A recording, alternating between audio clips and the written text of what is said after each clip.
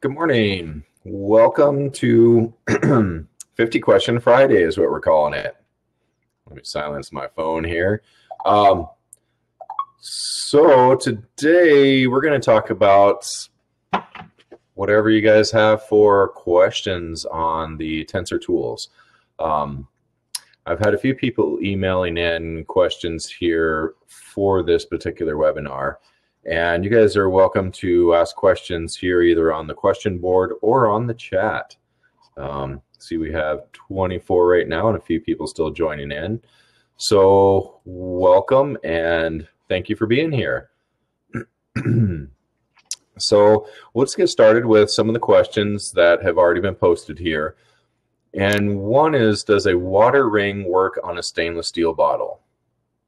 And actually, before we do 50 questions, you guys, let's start this webinar as we would start any webinar.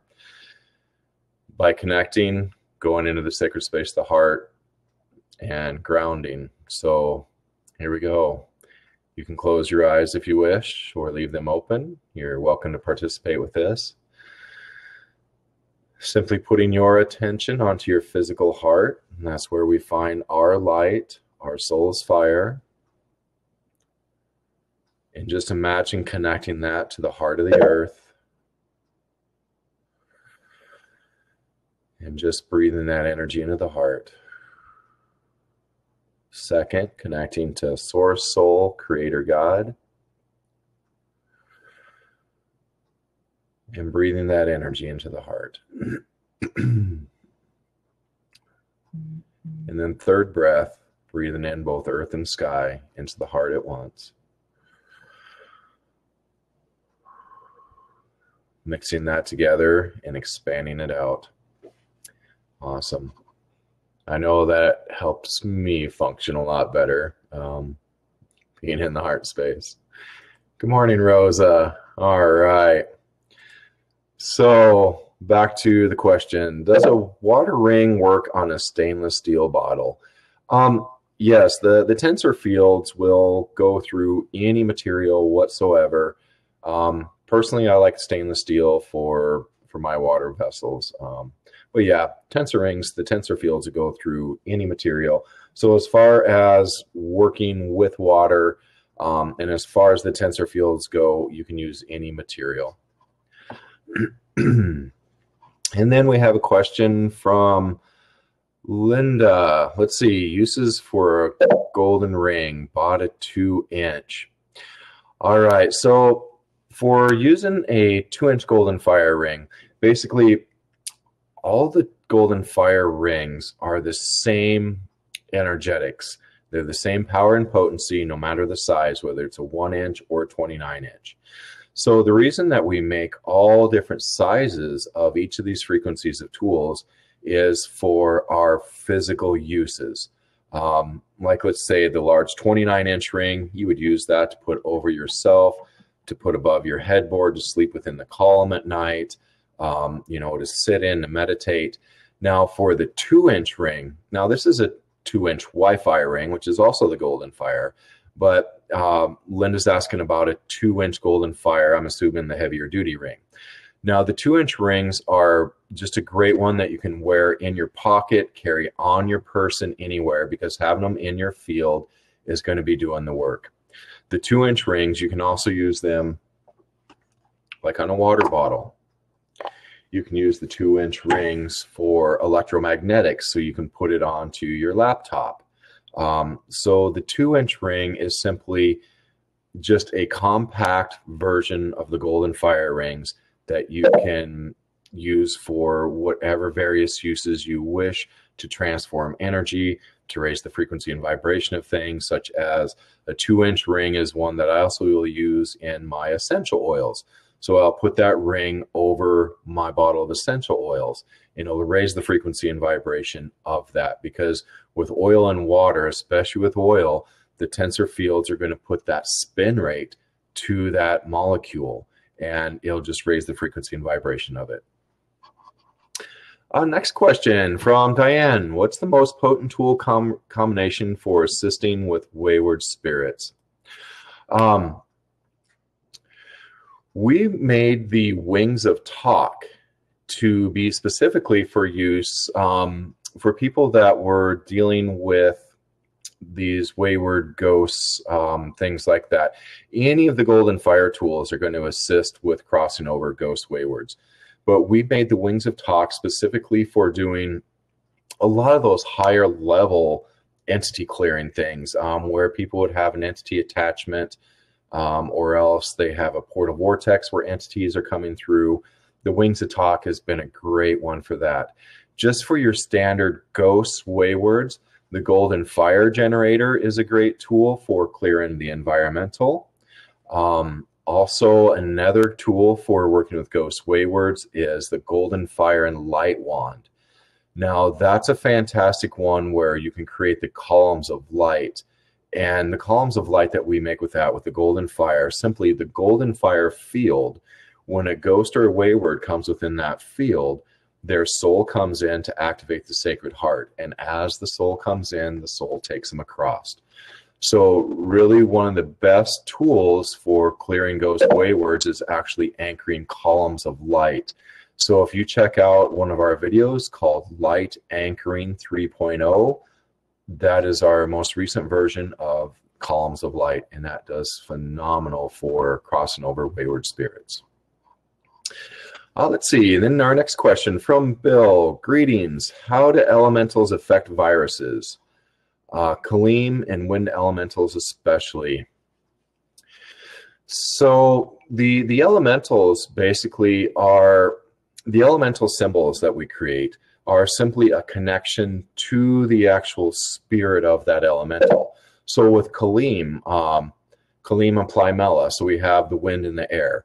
And Plymela is simply, you know, it's called the wind, but it is a mover of energy, of all energies.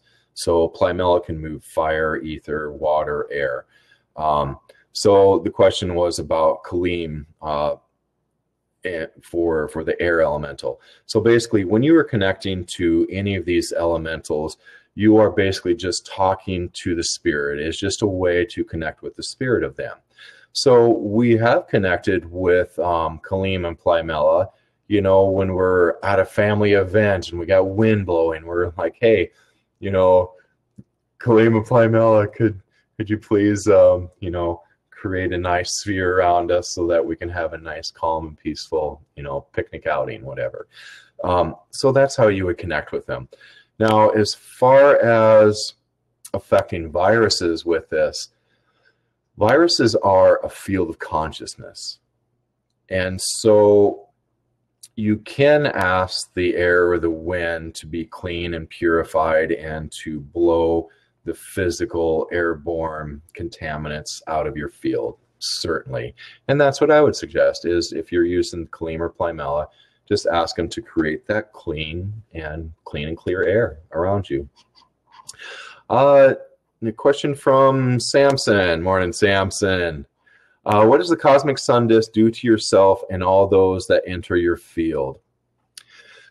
So the cosmic sun disk, to me, the number one thing that it is doing is it is bringing in higher torsion fields. It is bringing in these toroidal fields that work within your physical molecules. So basically, it's putting a high spin rate to the physical molecule. Doing that.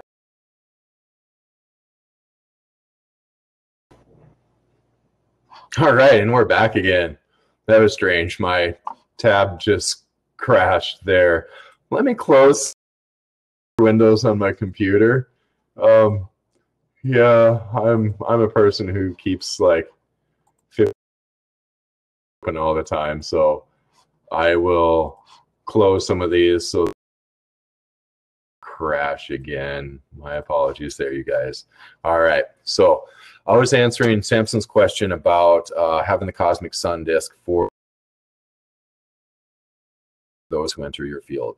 So basically, yep, the cosmic sun disk is one that we see as producing a high spin rate that will then come into the body and create the high spin rate within the physical cells of the body. And as that does that, is cleaning, clearing, releasing dense energies. So the cosmic sun disk, which are, you know, the torus made with regeneration rings, and it's higher connecting. So if you're wearing a sun disk, like I used to wear a 3-inch one on my chest, when people come into that field when you're wearing it, it is basically doing the same to them, in that it is bringing in a higher connection for them, bringing them more into the heart space, and it is doing the cleaning and clearing on the physical. And again, if I don't answer your questions fully and completely, please do re-ask. So Diane asks, if a person already has tools that accompany the small pyramid, can they just purchase the parts of the pyramid they don't have? Yes, for the mini ascension pyramid, Diane was asking, if you already own like the wings of talk or the regeneration torus, which is the cosmic sun disk, basically we've set it up so that on the website you can purchase just the single pieces. Now keep in mind, when you go to the mini ascension pyramid website, that you can buy all 5 pieces, but it takes all 5 pieces to create the field that that mini ascension pyramid has. Buying just the pyramid isn't going to do it, but we do have it set up so that you can buy them piece by piece, which is really a phenomenal way to do it, because each one of the pieces to that 5-piece set is phenomenal. Let's see, and then a question, what is the best choice for sleeping?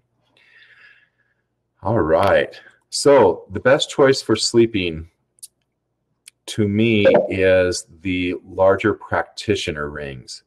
Now the practitioner rings are, you know, they're simply the larger tensor rings that you can place at your headboard, because the rings create a column of light. So let's say this is your headboard. This is right up against the wall where you're sleeping. You put this ring right here on your headboard, and then when you are sleeping right within this column of light. So when you are within that column of light is where we know where we get the best sleep.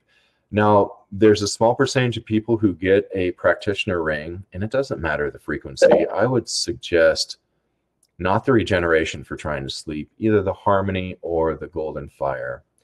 Now, when you sleep with that above your head, there's a small percentage of people who have a restless night's sleep for 2 or 3 nights as they're becoming accustomed to that field and it's doing its work. But then after that, it brings phenomenal sleep. And of course, other people also mention having the golden fire and light wand near them while they sleep. So a lot of people report having good sleep with the golden fire and light wand. And also those of us who have the mini pyramid, that's what we're noting too, is a good sleep. All right, next question from Glenn. Hi, Brian. Is it okay to put the golden fire and light wand inside the golden fire coil? I wear it around my neck all day. Yes, using the tools together will synergize and amplify each other, and sometimes it brings through something greater than the two. So having the wand inside of the coil is a fantastic thing. It does amplify the energetics. Question here, when pulling large tensor rings over the head and body, is it effective because the field goes in 2 directions at the point of the metal? So if I'm understanding this right, of the question of taking like the larger practitioner rings and you pull it down over the person, over the body, and the question was, is it effective because the field goes in 2 directions at the point of the metal? Now, yes, the very epicenter of a ring is creating the most potent part of the field. This is the epicenter of it, because you have a counter-rotating vortex going one way and a counter-rotating vortex going the other way. So basically within this ring, there's a column of light going both ways. But right there in the very center, in the middle of the ring, that flat plane is the most potent part of that ring. So when you do run a larger ring over a person, right there in the epicenter of the ring is where you can feel things. That's where you use that ring for scanning. And that is also the epicenter of the ring as it comes down over the person, is where it is doing the most work. So using those practitioner rings over the body is phenomenal. Question from Rosa. During this new crisis, I noticed I am looking at many miscreations in the sense of limiting beliefs. What principles do I keep in mind when I work with miscreations? So the miscreations that Rose is talking about are the things that we've done with a harmonic creation field trio, where basically with that trio, we do a meditation to where you stand within that column of light with that harmonic creation field trio. That's 3 sets of rings. And once you activate the heart and you have all of your cells shining as the sun, as is your heart, then there's this field of miscreations that opens. And this field of miscreations is throughout our lifetimes of things that we've created in the old way, the duality way of creation. So they are creations that no longer serve us. So the miscreations in the sense of limiting beliefs, what principles do I need to keep in mind when I work with miscreations? Being in the heart. And that's truly it, because if you see something that you feel or judge as a miscreation, first of all, to determine what a miscreation is, you need to be in the heart so that you're seeing it from a higher perspective. Because when we see things from here, we can see things that we can judge as, well, we just judge. And so if you can be in the heart space during all of this, when you're in the heart, the things that you look out and see are not the same when you're here as you are in the heart. So how to work with these things, these beliefs, these limiting beliefs, just be in the heart space, send them light. Tomorrow we're going to have a really phenomenal webinar tomorrow, 4 o'clock Mountain Time, Saturday the 4th. So please join us there because we'll do some fun work. Another question, putting the Golden Fire ring within a Regeneration Gaia sphere, is this the same energy as the Golden Fire Gaia? So if you have either a tensor field generator or a Gaia sphere of a specific frequency, and you add another frequency of ring to it, it will basically consider that the sphere is a broadcaster. So the sphere is going to be broadcasting, let's say it's a regeneration sphere, Gaia sphere or generator, and that is broadcasting that field of the regeneration ring. Now you put a golden fire ring inside of that, and the field of the golden fire will be able to access and be broadcast out. So you're not necessarily at all changing the properties of the sphere into the other frequency, because each of the spheres made out of the different frequencies have different properties, different things that they do. Like the Regeneration Gaia sphere, it is doing this grounding, connecting, expanding, where the Golden Fire Gaia sphere is doing this heart connecting. But if you're putting different frequencies inside of there, simply you are just putting the frequency inside of the sphere. That frequency is being broadcast, but it doesn't bring the same properties as that specific sphere made with that specific frequency. I hope I answered that okay. All right. And again, please do re-ask questions if we need. Is there a speed or hertz associated with the tensor field? So the earlier tensor rings, like what Slim Sperling was making, like the 144 megahertz and the 177 megahertz, those ones all had a measurable frequency within the very epicenter of the ring. You could drop an oscilloscope that was tuned within a certain bandwidth. So like oscilloscopes, gosh, they've been around since like 1950s. People have been using these things in testing.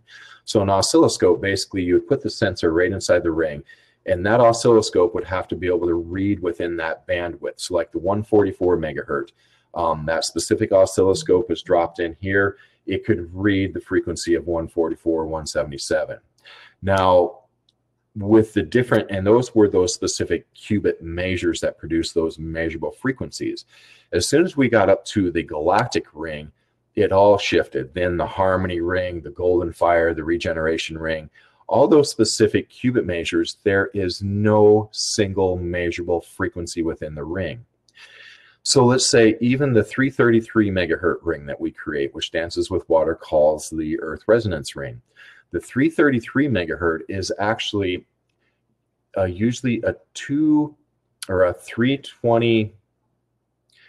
332.9 megahertz.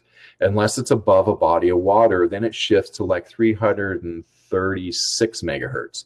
So it oscillates the megahertz of that. But then once we get into, like I say, the galactic, the harmony, the regeneration, the golden fire, they have so many different frequencies within that tensor field. So these are producing fields, tensor fields. Within the fields, you can find a whole bandwidth of frequencies. Once we started getting into these higher consciousness, higher connecting rings and working with the etheric templates, we began to put the frequencies and properties of all the plant, crystal, mineral kingdoms, all the rays of light, all that stuff, the frequencies and properties we began to put within the ring, starting with the galactic and onward. So all the newer rings, if you put an oscilloscope in here, for one moment you might pick up a specific frequency, and that because they will always change, the tensor fields will always bring through the different frequencies of the person who's within the field, the person holding the ring, and what that person needs at any given moment. So the frequencies are always shifting, changing, and multi-layered. So no, there is not a specific megahertz associated with all the newer tensor rings. A question from Christopher. I have a lot of older frequency-based tools, such as the 144 megahertz. You mentioned that the older tools were falling away. Does this mean that they are no longer beneficial? Are they limiting in some way? So like the 144 megahertz, the 177, the 188, basically they're still good for a lot of people. It just depends on where you are at, where your vibration is at, where you as a whole and complete being, so your physical, mental, emotional, spiritual, wherever your vibratory field is at is where you're going to be attracted to for the tools. And you know, I don't want to say that they're a lesser frequency or anything like that, but as time went on and as we were creating new frequencies here at Twistedsage Studios, I found that my body no longer liked the older frequencies, that I did not need them anymore. My body said, nope, no 144 megahertz for me. And so that's just kind of how it has gone along, is that like the 144 and such of the older frequencies, personally, I just don't use them. My body doesn't like them. So basically, it would be individual specific. So just test it, muscle test it, have people feel it. A great way for a person to feel whether a ring is beneficial or not, take it, put it to your sternum, and do one way to do it for muscle testing is you can put anything at your sternum. You're standing up, you'll either lean forward into it or you'll be repelled backwards, or else you'll just be able to feel. So for me, using the sternum is a great place to bring something to see whether my body likes it or not. I can usually tell right away. But there's a lot of other ways of muscle testing or dowsing to find out what is good. I dowse for pendants. I use the pendants and I'll ask them, is this healthful and beneficial for me today? So that's why I'm wearing this one today. I hope that answers the question, Chris. Pamela, can you expand on pyramid and parallel universes?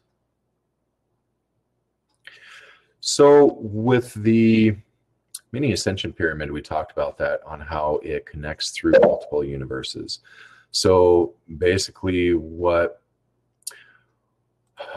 we were seeing was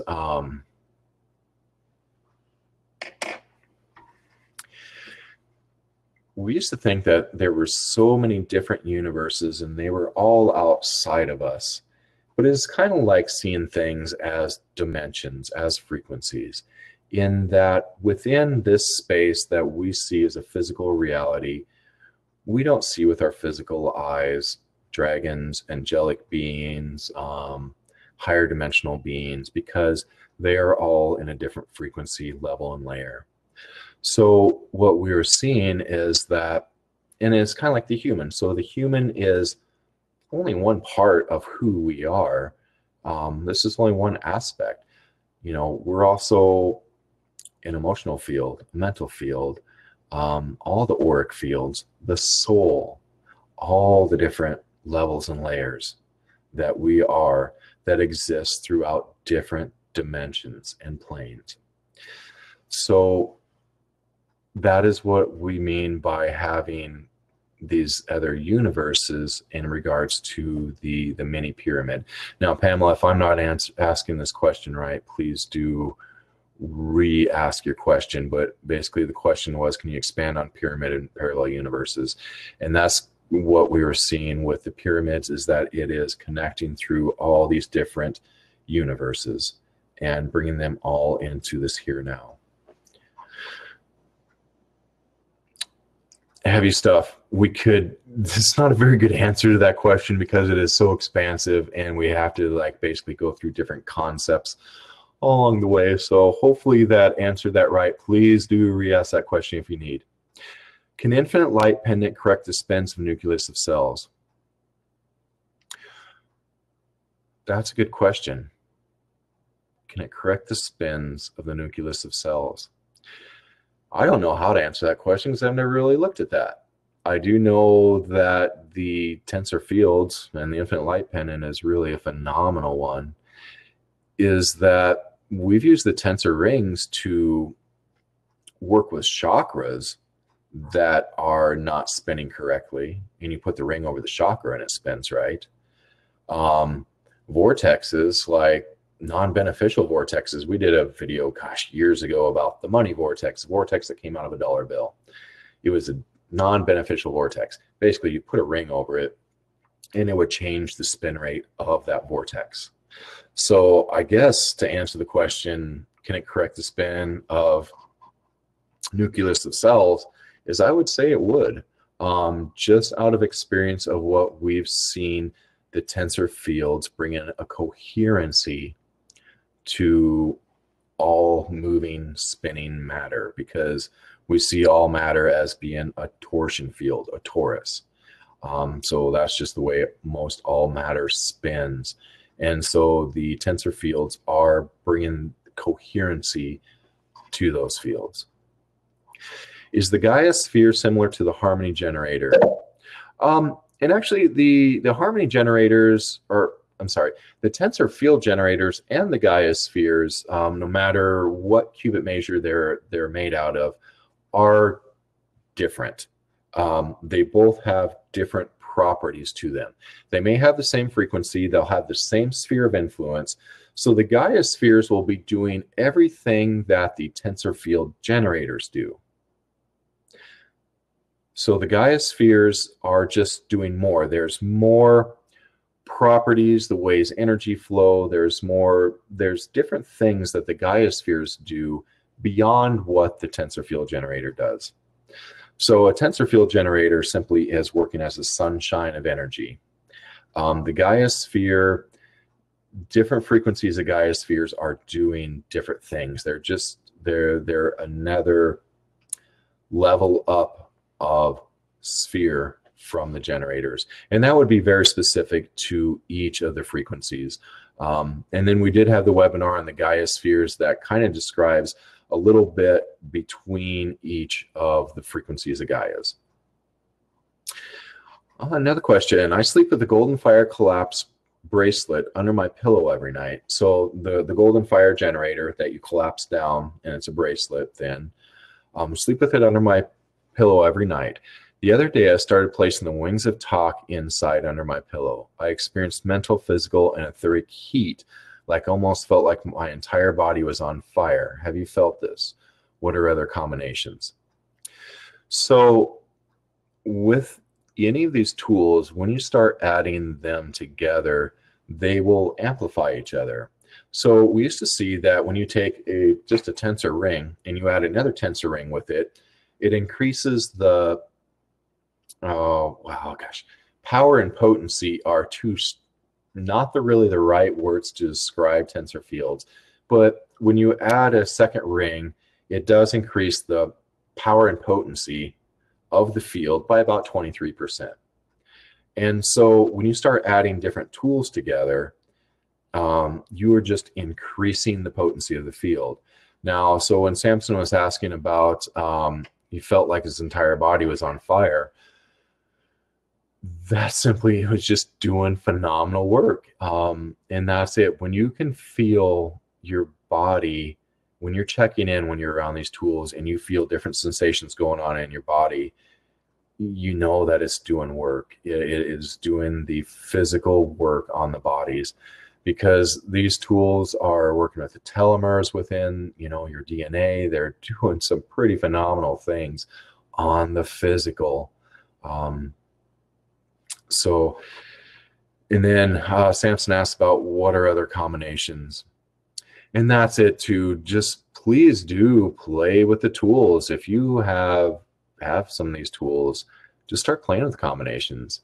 That's how a lot of new tools that we have are born. The activator was made because a lot of people started putting parts and pieces together and created the activator, and people all over were creating that same set of 4 tools together.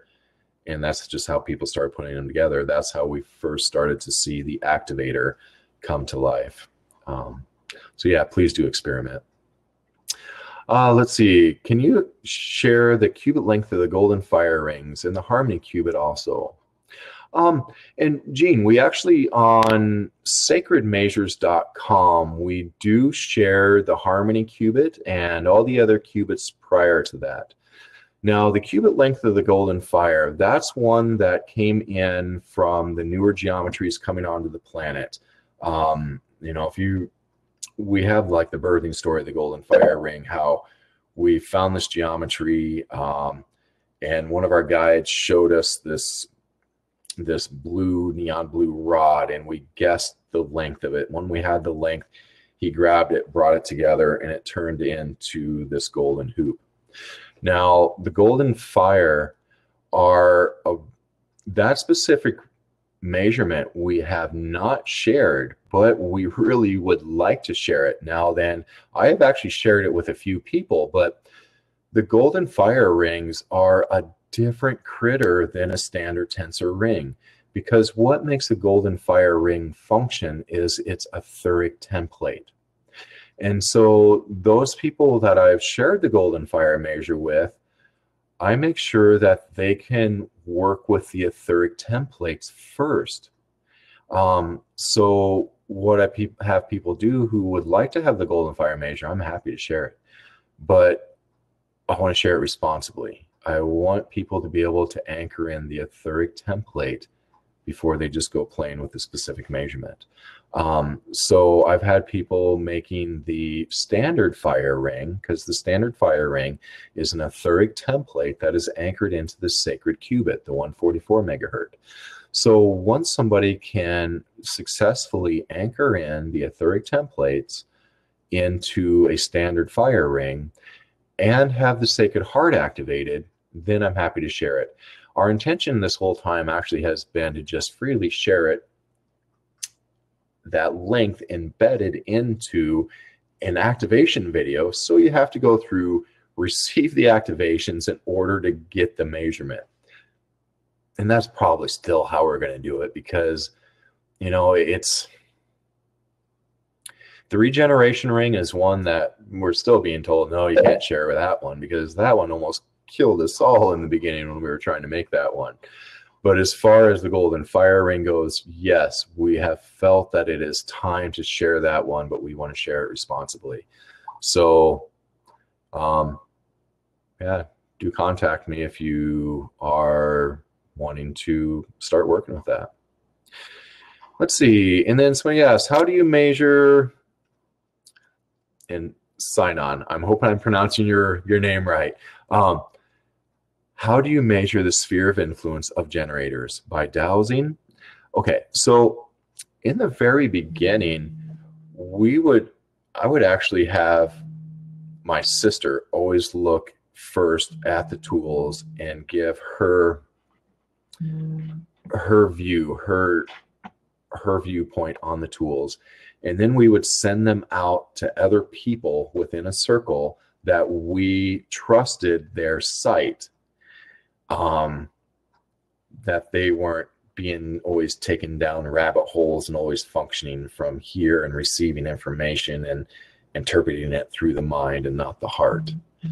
And so we would share the tools with other people. We would ask them for their feedback, their sight, and then we would take all of that and then we would make our description for the tools. Well, after some time, I began to very much trust my sister, Brenda, because Brenda is one of the very few beings that I've ever met on the planet that operates from within the heart and connects straight to source soul. Instead of bringing things through the mind, interpreting them, having the information that you are pulling in and seeing be influenced by programs, beliefs, emotions, experiences, ego, things like that. And then that can skew the interpretation of data that you are receiving. And then you spit it out with an interpretation. So Brenda is one person that I've met that can receive information without the filters. And to me, that is phenomenal. So Brenda is the one who I ask for all the readings on the tools, but her and I do the readings together. So I too am able to see the field of influence. So how do we measure the sphere of influence of generators? By seeing them through your third eye. And so when I first started doing this, I couldn't feel energy. I came from a very scientific mind. And over the course of time, through making these tools over the past 10 years, it has opened me up and expanded my abilities hugely to where I can see energy, feel energy, know energy. So how do we measure the sphere of influence? Is simply by seeing and knowing.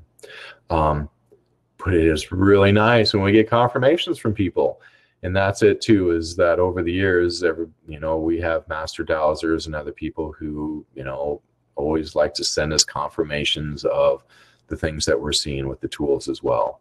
So it's not just us making up what we see and what we believe to be real. We also have other people that do verify those things, though anymore we completely trust what and how we see. Christopher's asking, when making any tensor ring, if the wrong wire ends meet up when joining, does it make a less clean functioning ring? So when you're making a tensor ring, because it is a wire that's been folded in half, twisted, cut to a measurement, and the ends brought back together, like on this specific ring, this has the piezoelectric flow of the copper that goes around one direction on one wire, the ends meet back up, and then it has a piezoelectric flow going this way where the ends meet back up. So the ends meet up to where there's a flow and a flow. Now, if you have the ends to where they don't meet up, basically what happens, let me find the connector point, is if you had a flow coming this way, basically it would come to here and it would be hitting up against the flow of the other ring, but it would make this little hiccup. It would arc over and continue the flow. So it's basically would continue the flow, but it would just have this little tiny little arc over point of where the energy would flow, and then it would have to arc over and flow and arc over and flow. So with what Slim had told us years ago was that it really did not matter on the majority of rings whether or not the ends came back together. he always told us that once we started making these higher frequency of the tools, that we'll have to ensure the ends come together. So with all the qubit measures that we used to make, yeah, we just kind of put them together and they worked just fine.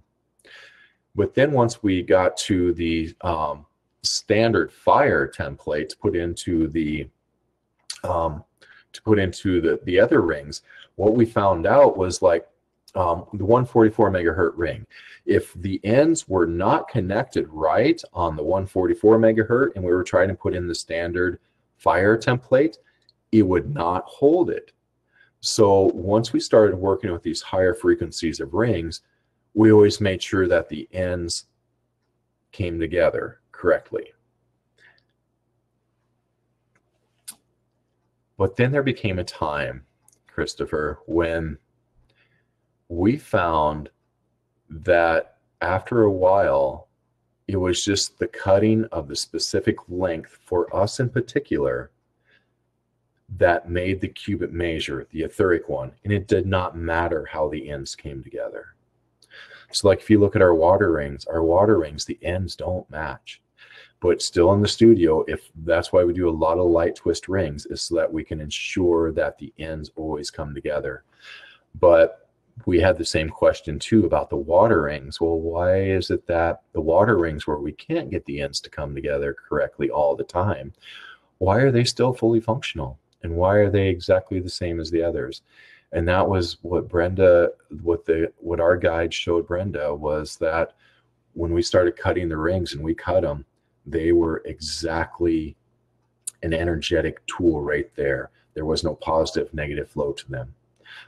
So these newer rings they're different. I know that probably opens up a can of worms too. A question from Bill. Please recommend a tool for treating water. Totally any of the tensor fields. Now, when you say treating water, now that's one thing too, because the tensor fields are going to restructure water. They will actually do a physical restructuring of the water because they will bring water to its original crystalline structure. It'll put a high spin rate to it, basically creating ormus in your water, in which it will make water lighter in weight in the lab because it has such a high spin rate that it oscillates in and out of physical reality. So you can affect the physical aspect of water with any tensor field.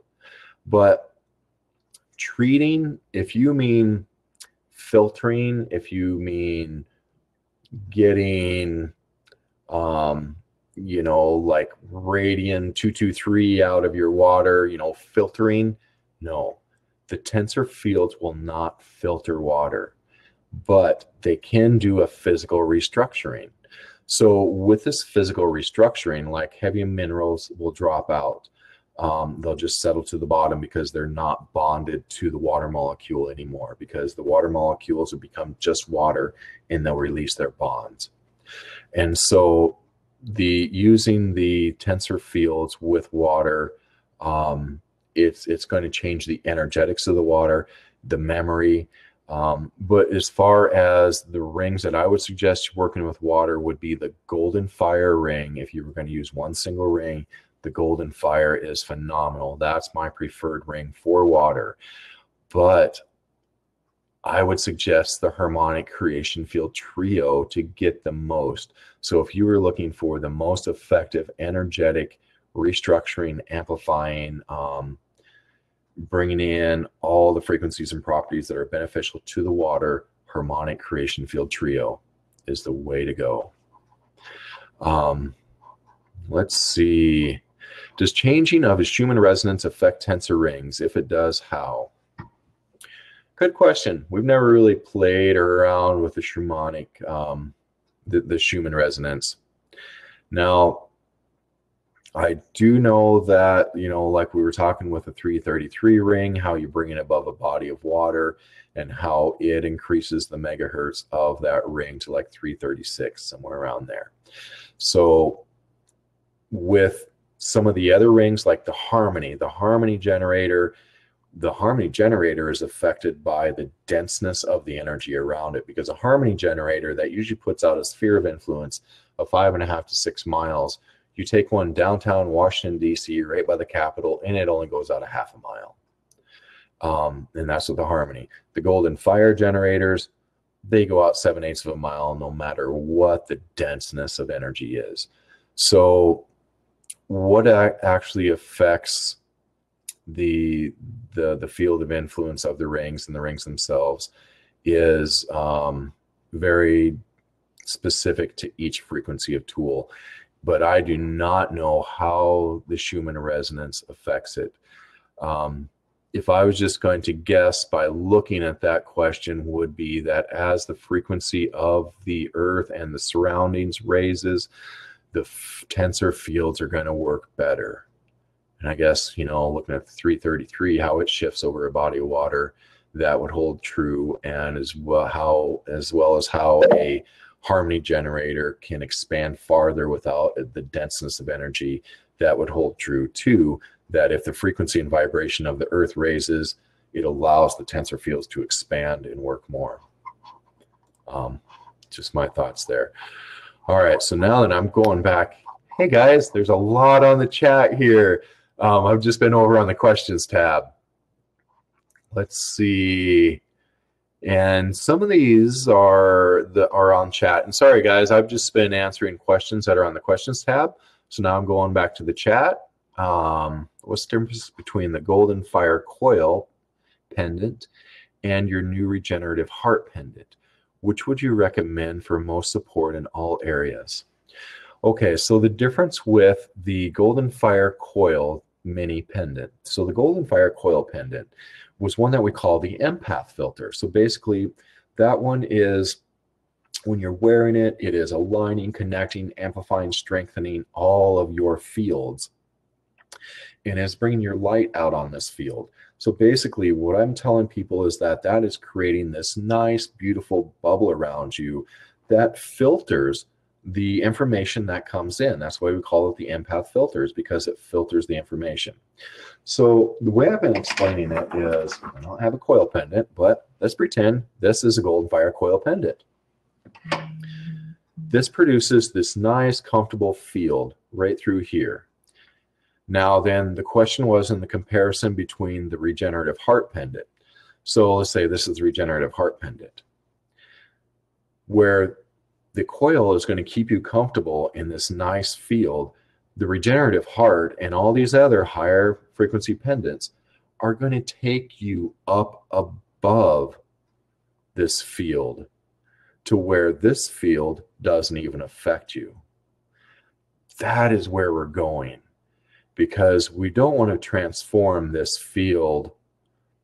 Well, we do want to transform this field. This is another way of transforming this field, is basically we are taking higher above it to where this field doesn't even touch us. So the majority of people, it used to be the Golden Fire Coil pendant is the one that I would suggest for them. Anymore, I am suggesting the regenerative heart pendant to the majority of people. And I would suggest the infinite light pendant. That's a phenomenal one, but you know, and the two are both the 1.5 inch regeneration ring and a Golden Fire Infinity. It's just that the infinite light pendant is made out of solid silver, and that guy's like 144 bucks. So it's a little bit less affordable than the regenerative heart pendant, though it is a lot more higher connecting. But still, for that little bit of an extra, I would still say the regenerative heart pendant over the Golden Fire Coil. So the regenerative heart pendant, again, it's just taking us higher to where those fields don't affect us as much. All right, and just scrolling down here. Oh, and Margaret's asking if I would speak about each ring and to hold up each of the rings. And I'm sorry, I do not have all the rings here. I'm actually over at our old studio where we still do a lot of work and where we house the Ascension chambers. Our actual production facility is just across the way, which we've been in for about 1 year now. And so that's where all the tools are at. I just have a few limited odds and ends laying around here. So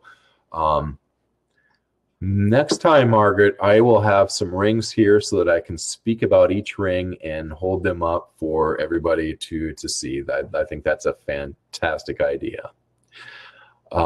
Let's see, and just scrolling down the chat here. Does any of your tool clear the personal energy field from ghosts and other entities automatically by wearing it, or only with energy work? So yes, so James asking if we have any of the tools that'll automatically do the clearing work of ghosts and entities. That's actually the very first tool was the key pendant, Untalk the key pendant, the cross-looking guy. That is the one that when I started wearing that one, I never saw a ghost or a wayward since then. And so that's one that activates whoever and whatever comes into your field. Now, as far as ghosts, waywards, you know, disincarnate spirits, almost any of your golden fire tools, pendants, generators, whatever, are going to be clearing the ghosts and the waywards automatically. Now, for entities, that is another thing, because entities were just, it's simply, entity is a generic term for a being who is not incarnate, but is not a ghost. It is another other dimensional being. And not all of the tools will clear any of the higher level ones. So what I mean by higher level entities are those that are connected to us through soul contracts, that are, you know, that our soul agreed upon at one point in time. So there's a lot of these higher level entities that you do need to do consciousness work with to do that clearing. But one of the best tools that we have for clearing entities would be the Wings of Talk. Now that's one that we made specifically for a few different groups of gals who were doing entity clearing, and they were hollering for a tool that would just work the best for them. So that's why we created the Wings of Talk, was basically to do a lot of the entity clearing work. Now, for any of these higher level entities that the tools can't get rid of, that's again doing consciousness work. So that's where connecting with my sister Brenda is, you know, that's stuff that she can certainly do because she does distance work.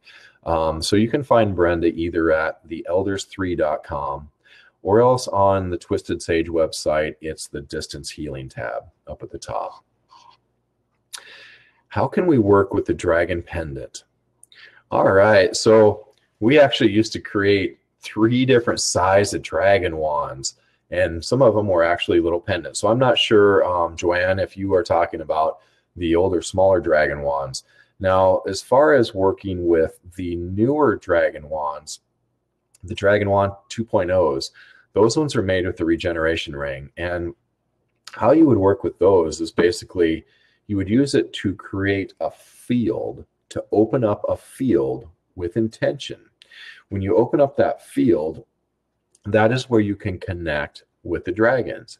It is a very specific space where you're connecting with that higher aspect of all these dragons. So basically the older dragon wands, we would specifically make for each person, and each dragon wand would connect to a specific dragon that called to be made for that specific person. Anymore, the dragon wands, the newer dragon wands, you just use to create a field, to open up that field to where you can work with the dragons. Now, once you connect with a dragon, you can actually just use the wand then to run energy. The dragons right now are becoming very prevalent. They are stepping up. They're coming in and they're doing a lot of work with a lot of people. The dragons are really phenomenal. So you can use the dragon wand simply after you connect with the dragon, and you can just have the intention. Make it easy. Don't make it hard. Make it intuitive. Be in the heart space. You can hold the wand and you just say, I would like to connect with the dragon that's for my highest and greatest good right now. And then from there, you can either interface with that dragon, or else you can just intend that its energy comes through the wand when you use it.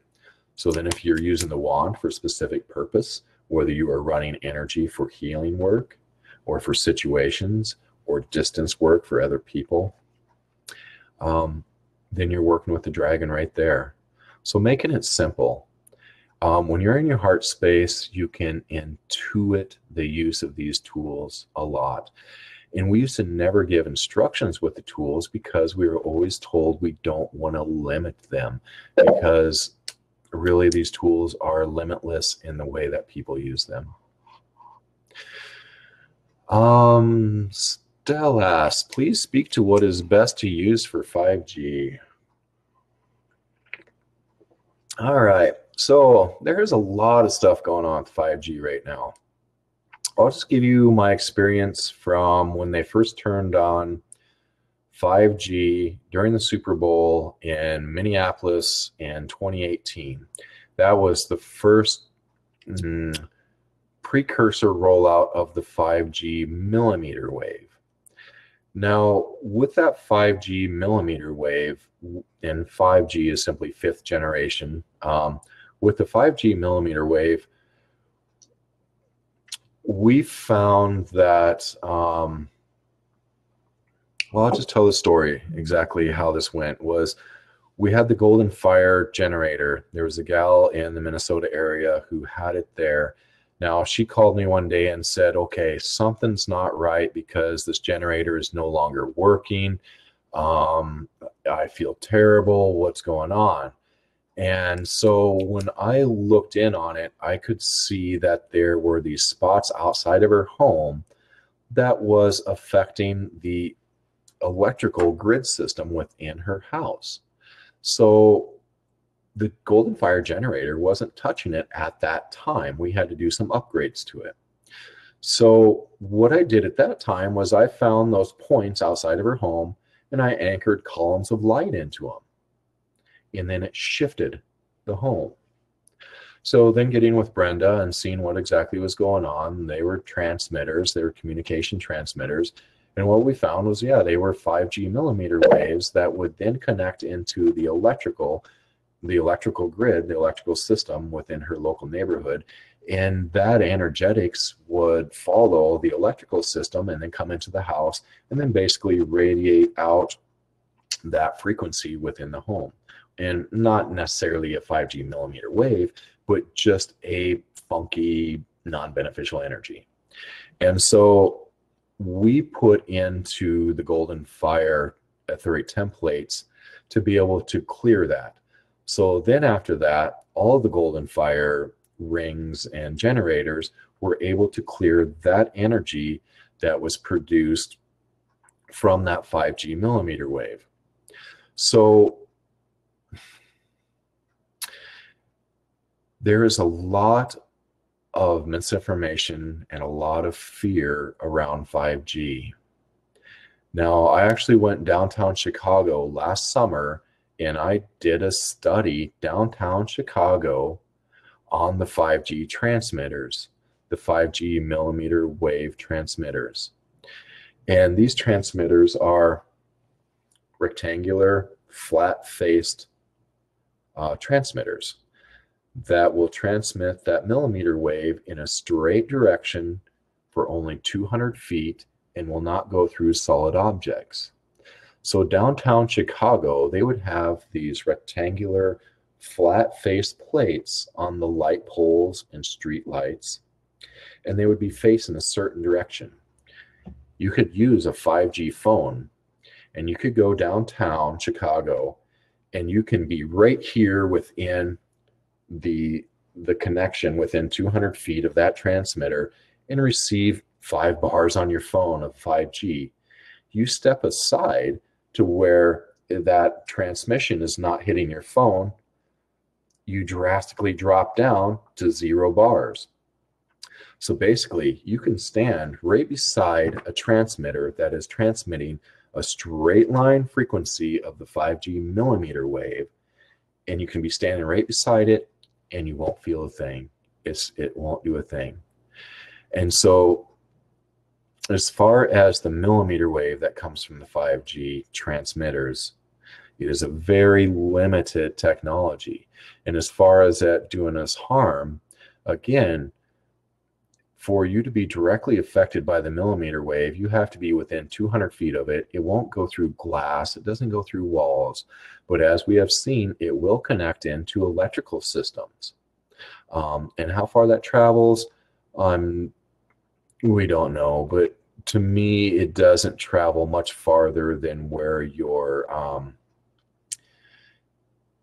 the green box, that your electrical transformer that sits on the ground or on the light pole. It doesn't really, once it hits that transformer, to me, it clears it. And so that way, if you'd have to have a local unit of that millimeter wave transmitter hitting your home or your electrical line between the transformer and your home to be affected by it.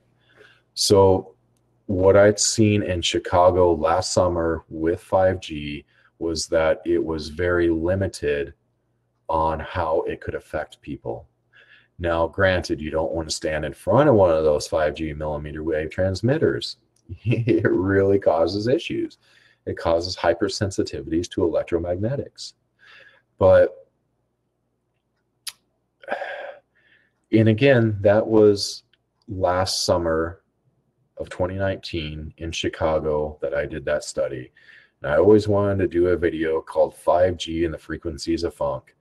But, you know, there's so much fear with this, and there is not really enough verifiable evidence on what exactly is going on, because right now there is all this talk about how they're putting 5G up everywhere, and even your modems will say 5G, and they're just simply 5th generation, but your modems aren't creating a millimeter wave, but they are a different bandwidth of frequency. And so right now, the best thing that we have for 5G are the Golden Fire generators, or what I suggest for anybody who is in an area that they are rolling out the 5G is a Golden Fire generator. Doesn't matter the size. And if you are really close downtown to where they have all the 5G transmitters, we suggest a plug-in for your electrical, the Golden Fire disc, to either put on your electrical panel or a plug-in, and that'll clear your electrical system. The Golden Fire generator will clear the air, so to speak, and then any Golden Fire pendant or ring on your person, because then your field will transform those energies. The third thing you need for 5G, be in the heart, stay out of fear. Kind of like the whole concept where we can anchor a column of light into just a standard cell phone tower. We anchor a column of light into that, and that becomes a beneficial frequency emitter. Unless a person is in fear and says, oh my goodness, that cell phone tower is harming me, then they override that beneficial frequency that is coming out of there, and then they are harmed. So staying in your heart and out of fear is the fourth tool, but actually the first thing that you should do. Be in the heart, stay out of fear. So another thing that you can do with any kind of frequency emitters is anchor columns of light. So please do check out Light Anchorings 3.0. All right, from Olivia, greetings from New York City. Since getting my wonderful silver infinite light a few months ago, I'm less inclined to wear my wand and or my gateway pendant. Yes.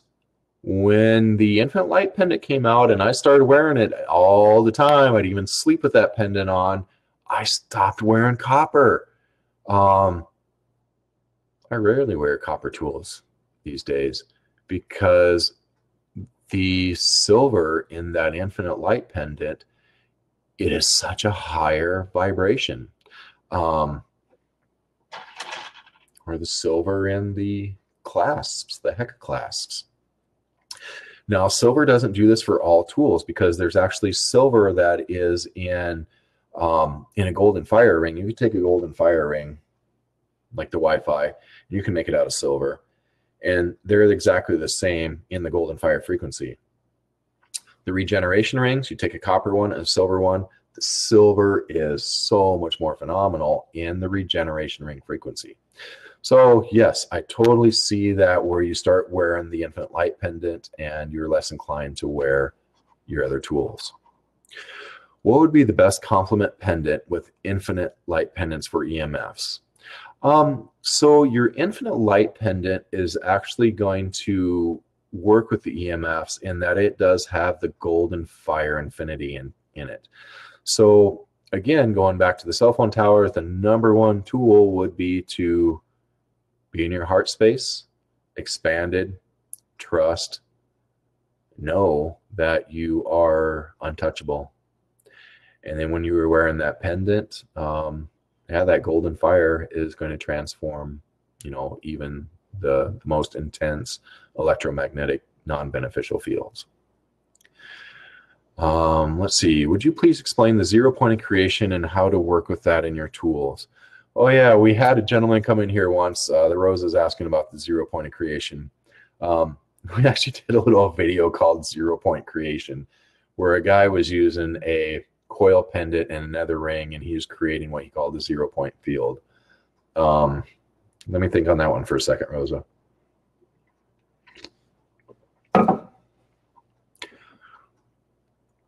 So the 0 point creation is something that we see as the center of a torus.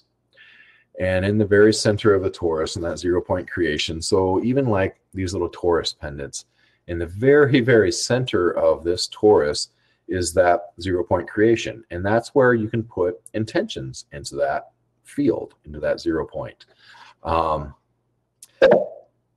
Gosh, Rosa, I don't know how to answer that question. I'll think on that one. Let's see. Carrie, hey, Carrie, can you talk about the tools and ELFs? Ultra low frequencies, non-beneficial thought patterns.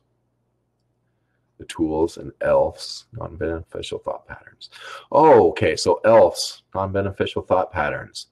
So, Carrie, I'm assuming that the ELFs that you're referring to are the non-beneficial thought patterns. So the way the tools, especially the Golden Fire, are going to be affecting thought patterns and thought forms.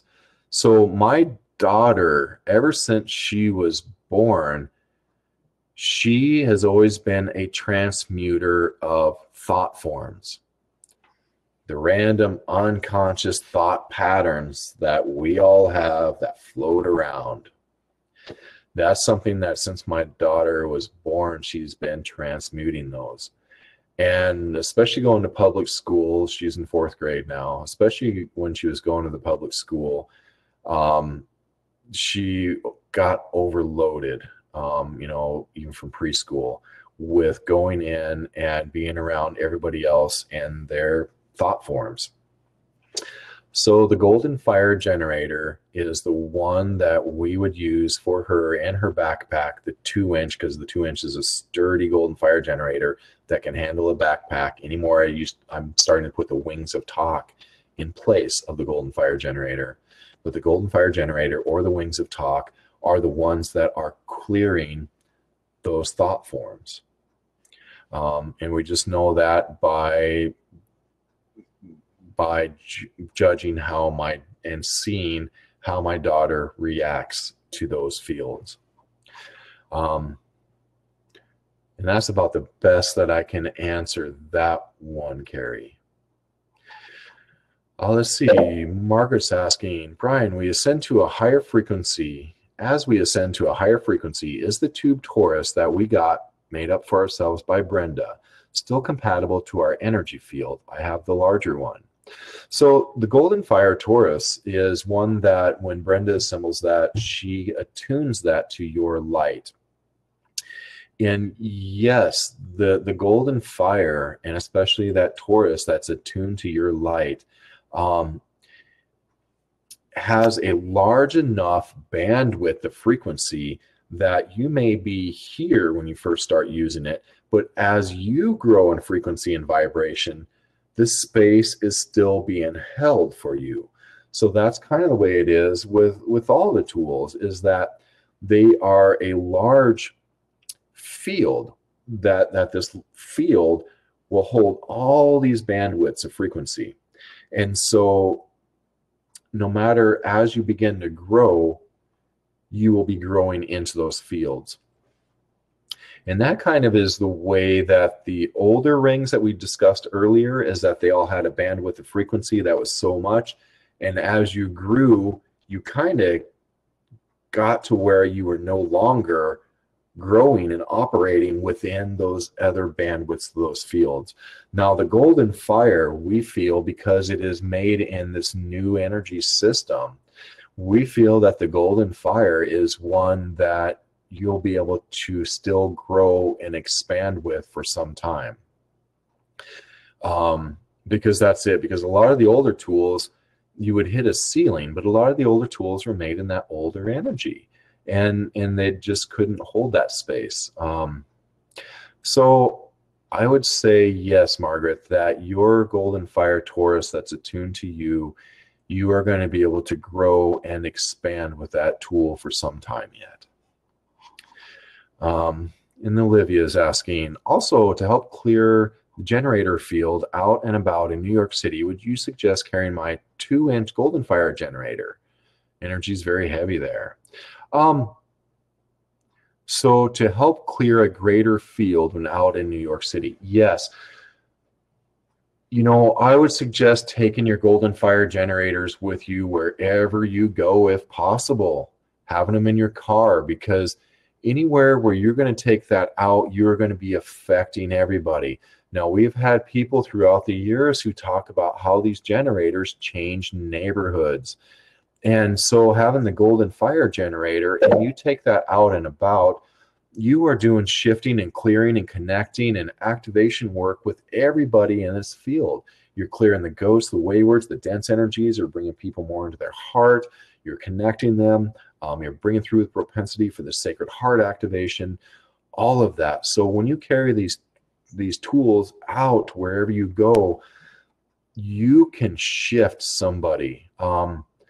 I tell you, we hear stories every day of these tools changing people's lives. And so when you're carrying your generator out about into the city, you could be changing somebody's life and not even realize it. Please do take your generators wherever you go. Let's see. What would one use for first chakra healing is a question. You know, you can use any of the tensor rings for doing work with the chakras. But what comes up right now, Stell, is using the golden fire and light wand. That's just what presents for doing that first chakra healing for you. And just wanding it. That's what presents. Rosa, I lost an item inside my home. Is there a way or a tool that you can help me locate it? Okay, so it's pretty wild how these tools are hopping dimensions. They just disappear. And I don't think they're doing it on their own. I think there's others who pull them into those other fields. But is there a tool that can help locate it? The golden fire and light rods, the dowsing rods. Me personally, I have a tough time using the dowsing rod to find anything, especially if I have an emotional attachment to it. So for me, dowsing rods are not the tool for me to use, but for so many people, you can use a dowsing rod to find your tool. If you use any kind of dowsing, whether you're using a pendulum or even your pendant, you can start asking it to start to show you the direction to go in. And then start also asking it, Rosa, if it is within this physical plane or not. Kathy asks, Brian, would you describe how to use your dowsing rods? I have and am uncomfortable using dowsing rods that do not spin freely. Oh, so you're comfortable with using the dowsing rods that don't spin freely. Yes, the dowsing rods that we make that are on the ball bearing swivels are super sensitive. Excuse me. Thank you.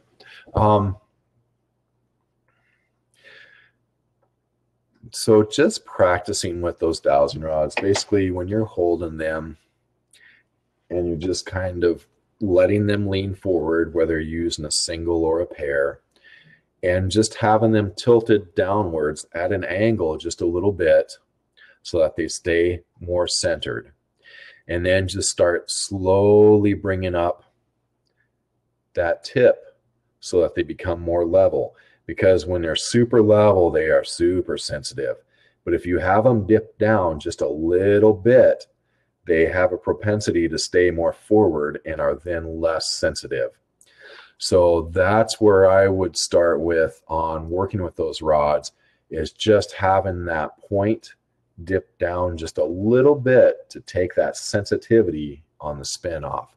And of course, when you pick up a pair of dowsing rods, the majority of people, because when people pick up these dowsing rods at shows all the time, those rods will just sit there and they'll spin in one direction, then they'll stop and they'll spin in the other direction.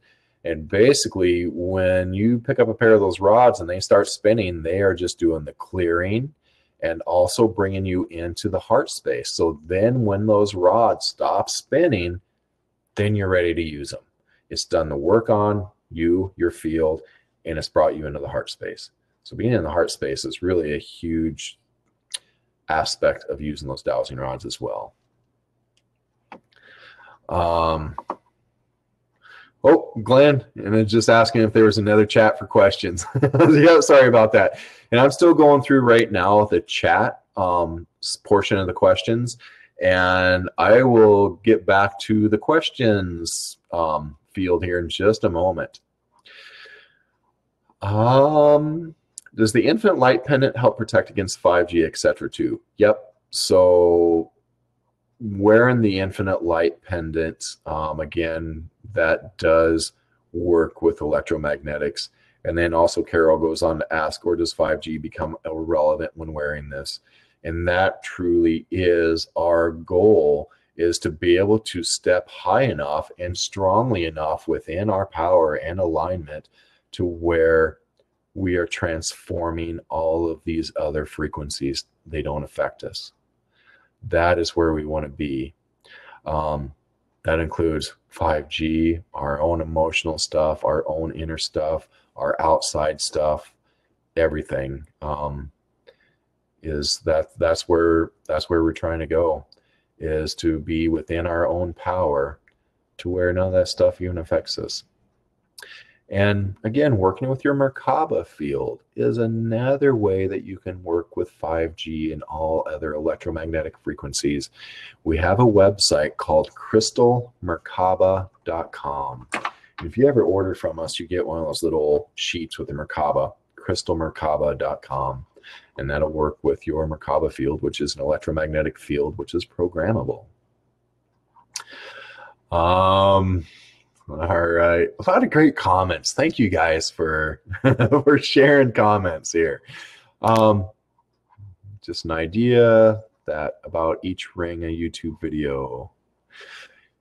Yeah, Linda was suggesting to make a YouTube video about each ring, and we've certainly been working on creating the product webinars for each of our products. So we've been really trying to get more information out there to assist people with buying. And of course, if anybody ever wants to get a reading done, you know, just call the studio or email us, and I'm happy to help find the right tool for you.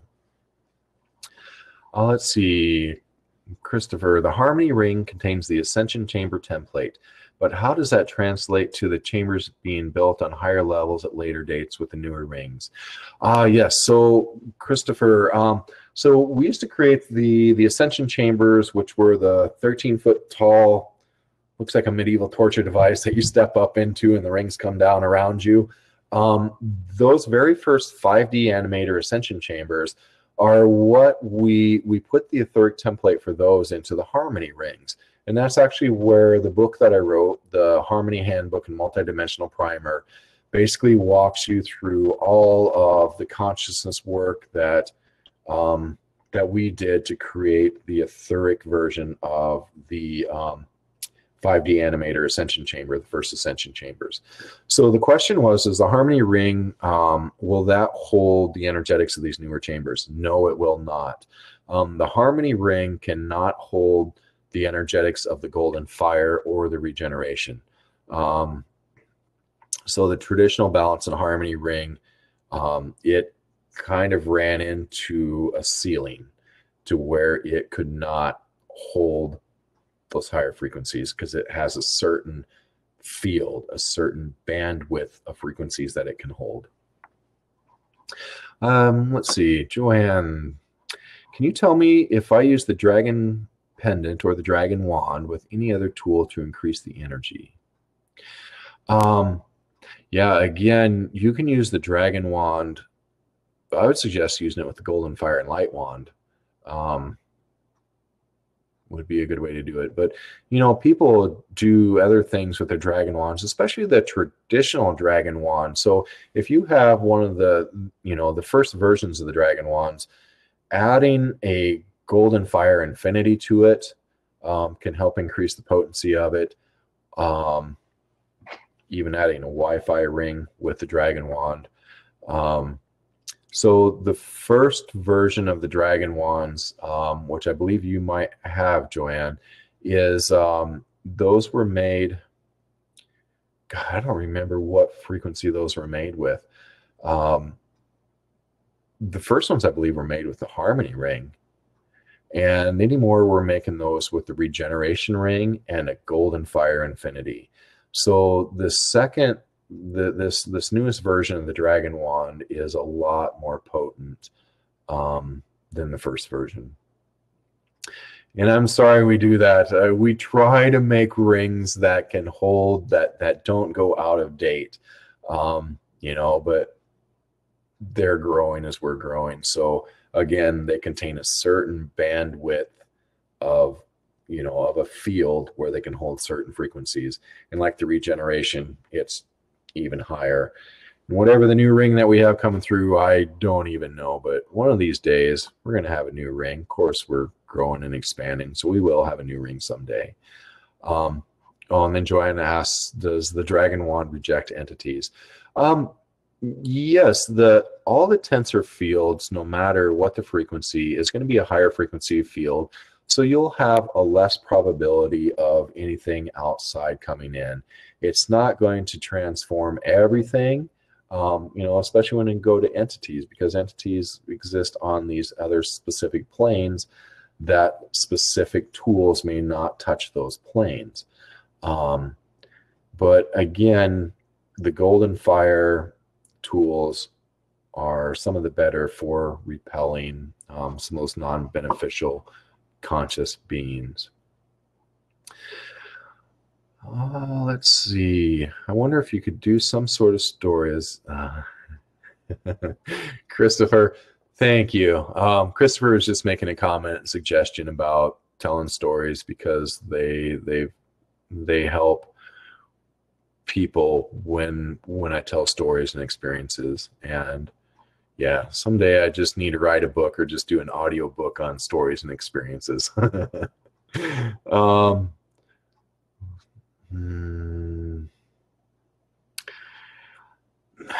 Thank you guys for your words. You know, you guys are such a huge support, and thank you very much. You know, I was just reading Alfredo and your comments here, and thank you. Does putting tensor generators on ley lines or vortices amplify the energy or potency?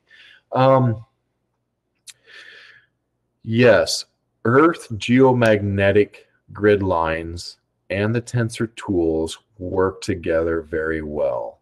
So like on sacred sites, where you put these tools on sacred sites, which a sacred site is an intersecting of geomagnetic lines, it can clean, clear, and amplify everything.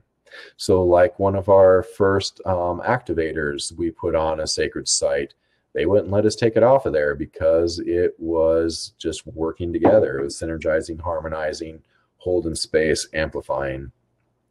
So putting a tensor field generator on a vortex, which is an intersecting of geomagnetic lines, it does do great things there because the geomagnetics and the tensor fields interact with each other. Thank you too, Rosa. Also, any ETA on the mini dowsing rods? Oh my goodness. The mini dowsing rods were one that we were going to create. I got a couple sitting in my pen holder in my car that I play with once in a while, but I tell you, we never released the mini dowsing rods because I never felt comfortable with them. That's the way all the tools that we create here is that we work with these prototypes sometimes, you know, for a year until we get the prototypes right to where I feel comfortable releasing them to the public. Now, Alfredo, if you send me an email, I would be happy to share a pair of these mini dowsing rods with you. I've sent them out to a few dowsers and haven't gotten feedback yet. And that's basically, you know, as I was saying, I'm not a phenomenal dowsing rod dowser. I teach dowsing classes once in a while, but I just don't like to use dowsing rods. And so for me, using these mini dowsing rods, I thought they were going to be so cool because you could carry them in your pocket. But to me, they are hard to use. I think we got the balance right on them, but they're still really hard to use. So anyway, Alfredo, please send me an email. Olivia, thank you. Would I speak a little bit about chemtrails and nanotechnologies? Chemtrails. Sorry, I dropped my ring down here. Okay, chemtrails. Here we go. We are powerful creators. We are powerful creators, especially when we create out of fear, out of experience, out of ego, out of survival. We create this world around us, all these realities. So there is no one single base reality on this planet. There are multiple realities, and we all live in all these various multiple realities on the planet. Most of them come together as a thing, you know, what do they call it? The mass consciousness grid. When chemtrails first began, somebody was in fear. They said, chemtrails. Somebody else was like, oh my God, we got chemtrails too. It was a local reality. It was not a reality as in mass consciousness grid reality. More and more people began to be in fear. Chemtrails. I have chemtrails too. More local realities sprang up.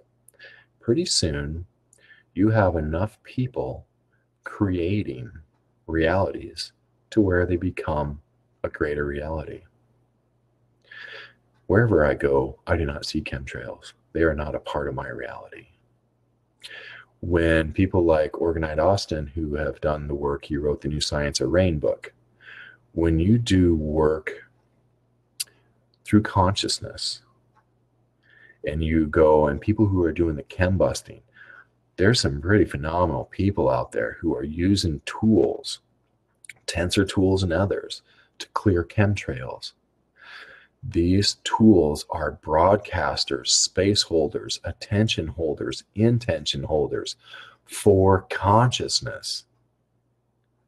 And they clear chemtrails through consciousness.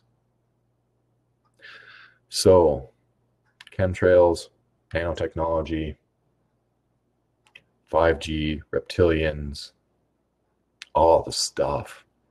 You can focus on whatever you wish and feed that reality. Remember, this is just a big hollow game that we are in. Where we put our attention is the reality that we begin to create for ourselves, and that we then help to create for the rest of the world. So that's my view on chemtrails and nanotechnologies and viruses and computer chipping, all the stuff. You can focus your attention. My sister taught me a thing called discernment. Discernment from the sacred space of the heart. When you go into the heart space and you look at something, how does it feel? Does it pull you out of the heart space? Does it put you into fear? If it does, is that the reality that you wish to feed? So for me, when I look at anything, before I look at anything, go to the heart space, check it out. If you know, the human is pretty hardwired and likes to dwell and waddle in those spaces of fear. But that is not part of the new paradigm. We can recreate an entire different world based on our attention. We create realities, local realities, and then mass consciousness realities. So send it light, send it love. It's real, but it's not real. I hope that answers. Phew. All right. Are we still shipping internationally? Yes, the U.S. Postal Service and most all postal services in the world are very much considered necessity. So we are certainly shipping worldwide right now. Awesome. We're going to go over to the questions tab. All right. Would you talk about your new bracelets? I wear a silver bracelet on each wrist. I love them. So the Heka clasp. The Heka clasp is one of the bracelets that is just, it's nice and lightweight. Hardly tell you have it on, you know, physically, but energetically, they're phenomenal. You can wear a bracelet or a finger ring or whatever, or a ring in your pocket, and it is doing the work throughout your entire field. Of course, we always suggest having a pendant because it is working directly with your light and expanding that.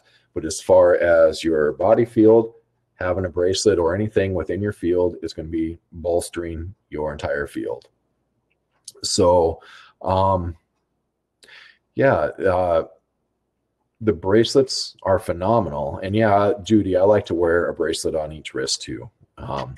And then we also have the generator bracelets, which are just another phenomenal tool, but I'm not sure what else to say about that, Judy. So again, please do re-ask questions if I need to keep going on them.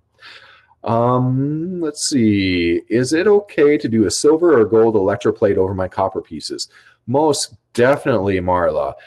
Please do electroplate if you feel. Now, that's what Slim Sperling always did, was he took copper and they would electroplate silver and then gold, and then they would do that consecutively for 9 layers of silver and gold, because you can't electroplate gold right on copper because it'll actually transform it. It alchemizes the gold. So yes, you can certainly electroplate. Now, when Slim did that, Slim was always looking for ways to boost the tools by doing physical things like electroplating or putting beads onto them, because Slim at the time did not understand the etheric templates and that the true power and potency of the rings lies in the higher dimensional aspect of the tools. So he was doing everything he could on the physical, and one of the things that he did was electroplating, and it does bring a different subtle energy to it. What are the benefits of wearing the Heka ring? Does it also work with your environment, or would its field of influence only be on the body? So the Heka ring, so Heka is the symbol of the water elemental. When you wear a Heka ring, it is raising the frequency and vibration of the water in your body. Like for me, if I put on a copper Heka ring, it brings so much energetics to that hand and that arm. The first time I was wearing a copper Heka ring, I had to take it off and switch hands because it was almost making my hand numb as it was raising the frequency and vibration of the water in my body. So that's basically all the Heka ring is doing, is raising frequency and vibration of the water, which that's all it's doing. That's pretty amazing. And so it doesn't influence your environment. It is only influencing your field, which your field, you know, your fields can extend 10 to 12 feet out. But to me, working with the water, to me, it looks more like just a few inches that it extends your field when you're wearing the Heka. When creating in that field of neutrality, the etheric templates get infused on that higher level with the copper as it's being twisted. Could you expand on anchoring light, building how to anchor each ring created? What works best for you when creating a tensor ring in the physical?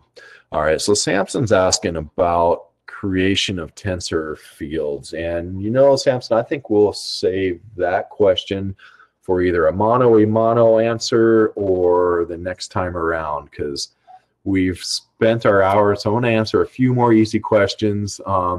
Yeah, Samson, please do come back to that one.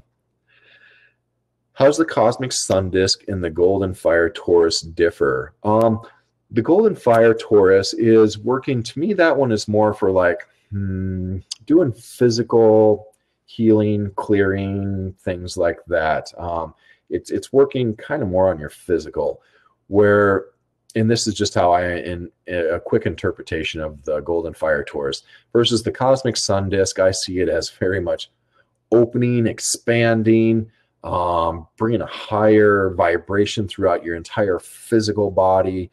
I love the cosmic sun disk. Put the two together are pretty fantastic, which is why this little pendant has both the Golden Fire and the Regeneration. It has both of those Tauruses together.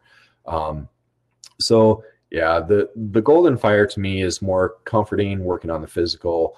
A lot of us sleep with those. We curl up with them at night or put them on places that we need. The cosmic sun disk is one that I put it usually above my head for opening, expanding, and changing the physical body too. Let's see. Just making sure I'm answering as many questions here as I can.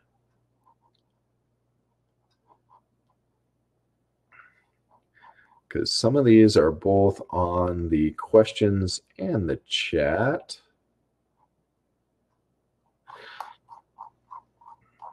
Okay. With any of the creations, what tool has the largest sphere of influence? Right now is the 7.5-inch Harmony generator has a 12-mile sphere of influence. So the 7.5-inch Harmony generator, that is the one that we usually recommend to people who are doing work with agriculture, as it covers a larger area. That or else one of the original 5D animator ascension chambers, which creates a torus about 300 miles wide. So really the 5D animator ascension chamber is our largest sphere of influence tool. We're working on creating a new set of tools for a friend out in LA to do gridding work with. And it's our intention, and it's been our intention with the little pyramids, but now we're kind of working on these other tools too, to be able to create grids that are interconnecting to each other. So that way we can actually expand and create a field globally. So yeah, hopefully that's going to be coming through pretty soon. Could you do a tutorial on how to make a plymella? That is a tough one, Christopher. Yeah, because I have my little template that I use to make the plymella. So yeah, I'd be happy to share that sometime here too. So I think we've hit 50 questions. We'll probably do this again here sometime. So I see we still have a few people on here, 30 people right now. Thank you guys for being here. Please do show up tomorrow if you feel. I'm going to be setting up a phenomenal grid here, and we're going to be allowing everybody to step into it, to place themselves, to place others, situations, their home, everything into this grid that will be transmitting the same work that we'll be doing tomorrow on that meditation, and that will hold that space for you for the entire month of April. It's going to be pretty phenomenal, fantastic. And that one is at 4 o'clock Denver Mountain Standard Time tomorrow, Saturday, April 4th. And that one will be recorded too, so no worries there. And just reading some other comments here, and thank you guys. Yes, yeah, I know you would like to see Brenda here too sometime. Brenda is busy calving cows. She's being a mama to cows right now, and so she's been busy because that's what she does. She raises very high vibration beef cattle. So, and some of them aren't really cows. You can tell by looking in their eyes. Some of them are hearers, watchers. Even though they know what's going to go for them, they're just still wanting to be here, just to be around to witness. Yeah, Linda, tomorrow we will definitely have that recorded. Wonderful, you guys. Well, hopefully we'll see you tomorrow. All right, in here. Take care.